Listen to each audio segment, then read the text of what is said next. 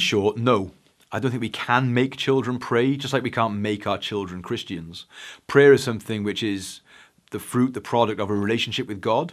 First and foremost, we should be praying that our children would desire a relationship with our Father. So making them pray without that relationship being in place could almost be detrimental to their understanding of the gospel. What I think we do need to do is to make prayer a very real part of their lives, whether they're the ones praying or not. We need to be prayerful people and trust that as they see us praying, as they see the answer to our prayers when it's positive, and also the way we handle the disappointment when our prayers aren't answered in the way that we want them to be, our prayer should be that that would make them desire the same relationship with our loving Heavenly Father that we have. But I think it would be wrong and unhelpful to make them pray.